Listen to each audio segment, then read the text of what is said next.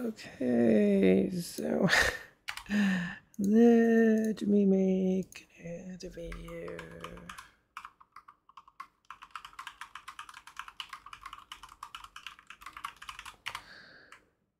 Yes, this video is, we're all going to die. That's, I have, well, it kind of depends on how we behave. If we fight back, we will all die.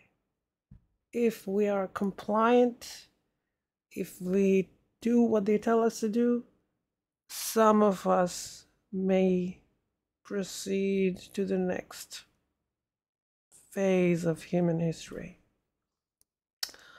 So I guess it depends on how we behave. So this is a good explanation of the breakaway civilization in Antarctica, the cabal,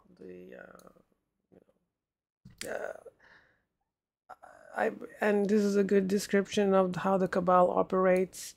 I think these Trump type people, I would call them the pro-human or whatever. No, not really. I don't know. But these, I think they found evidence that the election was stolen. I mean, I think this is real. And he goes into an explanation of how it was stolen, how, like, and I think they've got the evidence for this. And this might trigger a black swan type event that can, because the cabal needs to control the US in order to control the world. So they control the US through, election. But they've been doing this probably, as is talked about in this video, everywhere. But anyway, I don't know if I can talk about that. my channel might get canceled. But I'll share the video anyway. I don't know, man. They might cancel my channel. If my channel gets canceled, people should just Google my Instagram. If my channel gets canceled, I'll probably make a video and post it. Well, I have a Twitter, and I have like my Instagram. So if my channel gets taken down because of this stuff, YouTube is censored heavily. So anyway, here is a quote about Jesus, and I was inspired by this person and other sources. I don't think Jesus is not coming back. Jesus came to tell us that we are a fractal of source and we have free will because God, source, who created the universe, has free will. There's this idea of I saw this video where it was about geometric shapes, how people in this is another psyop, a deep state operation.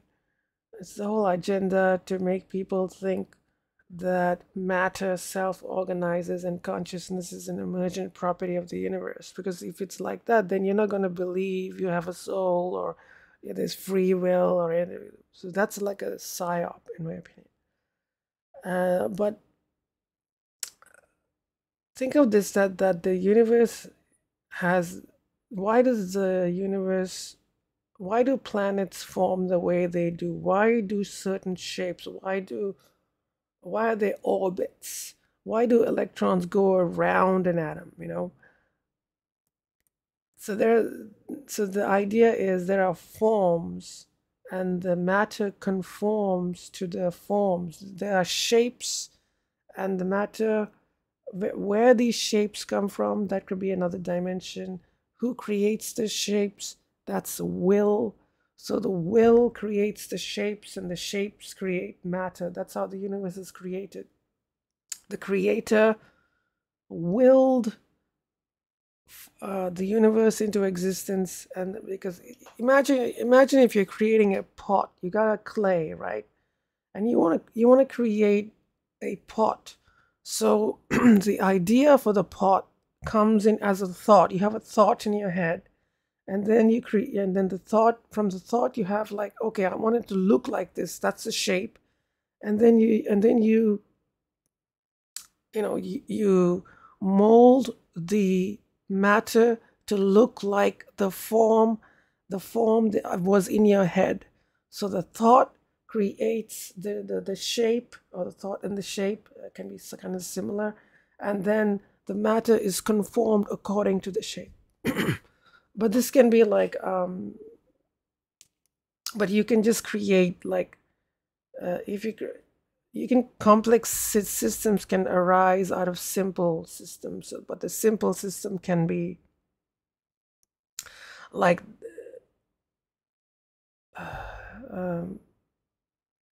anyway, I guess you can go into all kinds of areas here, but let me just leave it there. Should I share that video? Let me just share that video. That was a very good video.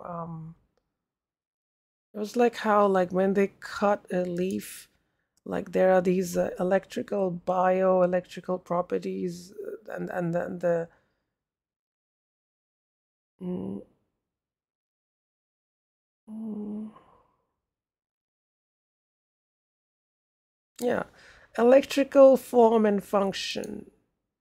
Here's the video. This is a very good video about electrical form and function. I guess I'll share it. Maybe I'll share it.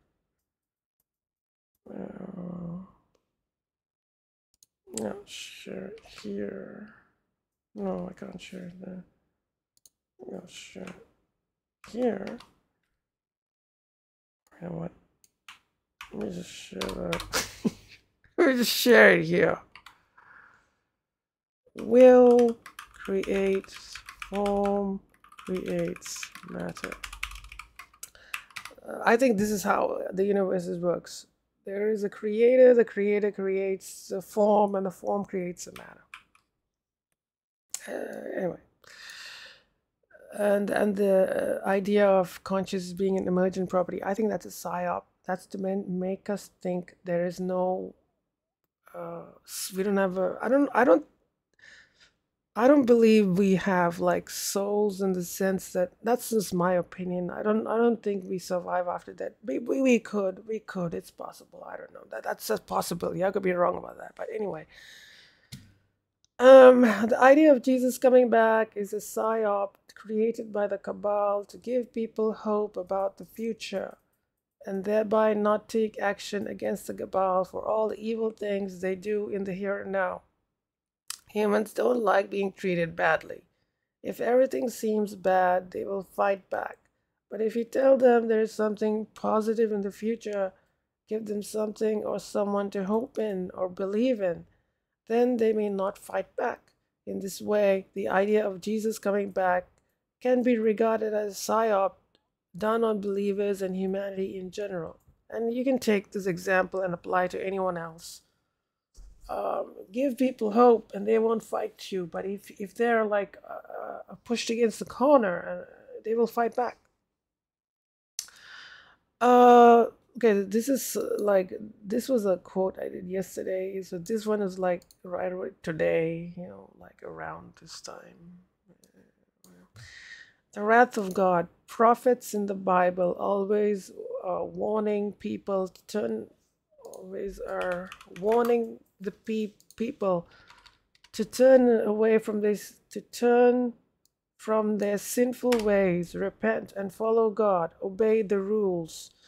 Modern global equivalent, the US rules-based order.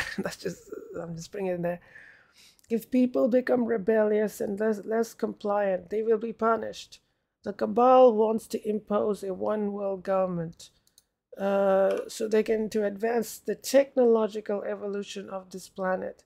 They prefer that you comply with this agenda, but if you fight back, they will resort to more drastic measures. Was Lacerta and other reptilians evacuated in 2015? So here is some comment I read, and another comment. There are stories of space arcs being activated. Here, is this an evacuation for what's coming ahead? I am not sure if a Star Trek future awaits the current version of humanity. that future may be for another version that is genetically modified to have psychic capability needed to operate UFOs or perhaps other advanced tech. We have been purposefully suppressed. Pyramids, moon, social media, like this. I think in order to be more psychic, you have to have a lot of focus. And the social media might be like another operation by the deep state. Although it seems like, anyway, to get us to all fight each other, to short attention spans, so we don't use our psychic capabilities because we might have it latent. So we are compliant and less problematic workforce. They used us to build infrastructure, internet, highways, and even underground bases or bases on the moon, Mars, and beyond. And now that they want to upgrade the Earth, they want us gone. They prefer we either die off infertility, wars, or famines. Like all these food factories being destroyed. By Jews, I think, become genetically modified. But if we don't comply, they have no problems. But have no problems using Jews, weather weapons to cause our great replacement. Yes. So the cabal. The cabal are and who are the cabal? The cabal, I mean, this is not me saying it. This is other people saying it. I'm just sort of repeating what they're saying. The cabal, not everyone is saying exactly the same way, but other people say this. The cabal is an unholy, because they do have their roots in the Elohim, the Bible, alliance of fallen angels. What are angels? The Elohim who created humanity, modifying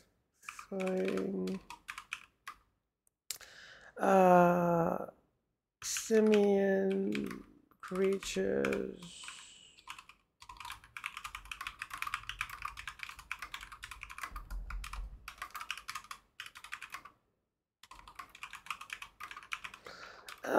Terran reptilians, serpent in Bible. Their cultish followers. Maybe you can put the Vatican in there. Vatican or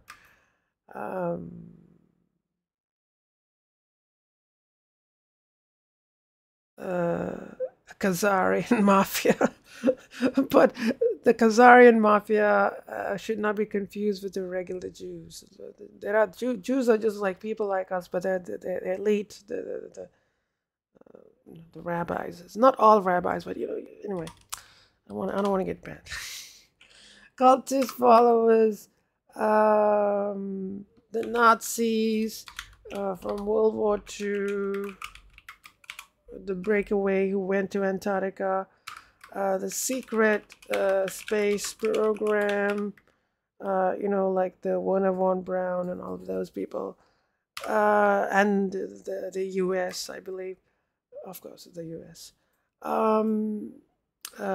Bankers, intelligence agencies,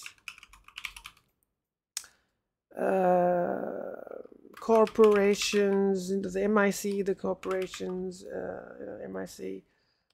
Anyway, what I have to say is the cabal is has low numbers, but they have control over. They have their people in very high places, so they're able to do a top-down kind of control. But they're not many, and I don't believe all reptilians are in the cabal.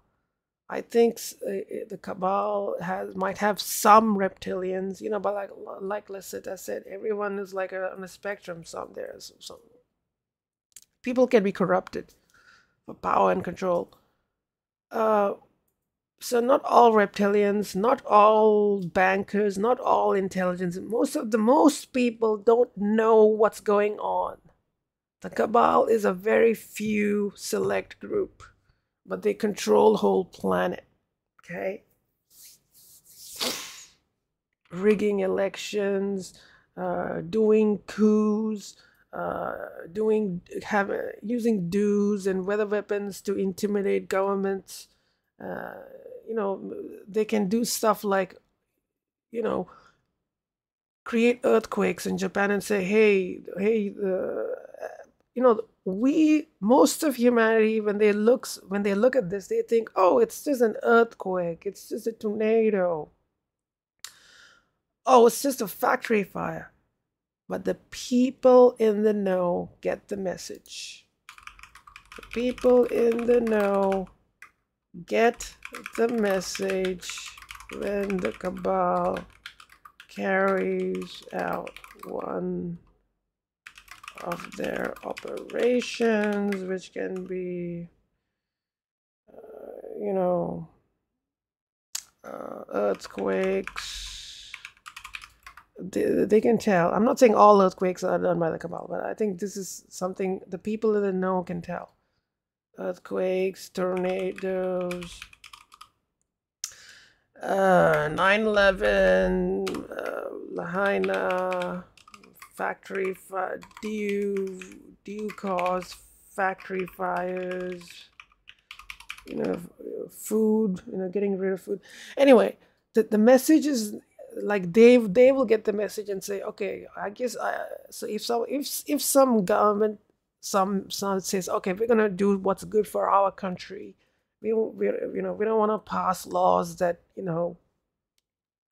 promote some banking interest or something the cabal wants to do, and we want to do what's good for our country, our people. The cabal will cause some factory fire with the dew or do some earthquake. And I heard this is what happened in Japan, that the tsunami, that nuclear, that Fukushima, that was like a response. The cabal did that because they wanted the Japanese to pass some law or do something. I heard this, so they can intimidate people, And if you look in the Bible, and why do people pray to the gods? Because if you pray to the gods will, give you rain. They have the capacity to do weather weapons. So, but if you rebel, if you don't pray to the gods, meaning if you don't do what the gods want you to do, if you disobey, there will be consequences. So it's like a carrot and stick. You do what they tell you to do, you will usually be okay. But if you rebel, it's going to be bad. You're going to get the stick. But these people are few in number. If the majority know, this is a problem I'm thinking. If the majority wake up, and I think a lot of people are waking up, but they're pointing it to humans. It's not just humans we're dealing with. We're dealing with non-humans, and we're dealing with beings that might even be in other dimensions who we can't see. I was going to talk about plasma beings,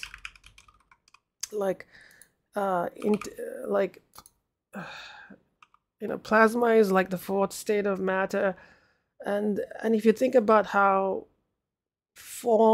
the matter. There's sacred geometry. Think about sacred geometry. Matter is shaped by form, and form is created by. If you think of being intelligent and conscious as being like having will, having the freedom to create, and there are beings that are not material. So. The point I want to make is we are fighting not simply humans, we're fighting powers and principalities.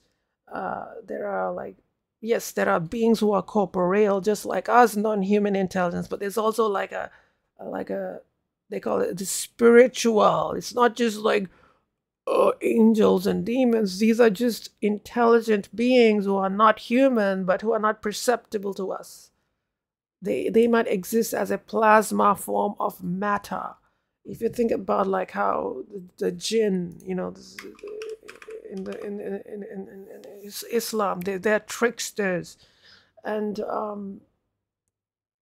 there was this video where I heard this, like some of these craft, some of these bodies, they mimicry. How does this happen? Look at AI. Okay, when you use AI to create AI art, you know how the details look kind of weird, like the someone's nose might be in a different place, and and and, and some of these craft, these black triangles, they look like I s- I saw this video where this guy was saying the ball of light, the plasma, I think, the ball of light extended forward and to create this long shape, and then when it was almost like he was saying the ball of light was, when he looked away and when he came back, it looked like a triangle now. So it's like plasma beings that are shaping themselves into things that look like us. Maybe they're trying to communicate with us, you know. Matter creating plasma, forming into shapes that mimics humans, mimics, because they say some of these non-humans, when they did the autopsy, they're like, it didn't make any sense because the like the you will have like a digestive system that goes to nowhere. They're like, there's no stomach. Maybe the being that created that body was trying to mimic what a human looks like. Anyway, just so they can. Why would they mimic us? Because they want to communicate with us. They want to, because they don't want to frighten us. So they create something that looks humanoid, to communicate. So we would not be afraid. But that's just the the interdimensional spiritual entity. There could be all these different entities. Anyway, we're not fighting just humans. We're fighting non-human intelligences, corporeal, interdimensional, and not all of them are against us. A lot of them might be indifferent. Some of them might just be terraforming the planet. Who created the reptilians? Who created the Earth? This could be an intelligent process. The creator of the universe is intelligently sort of guiding things, you know. Something to, anyway. I'll leave it there.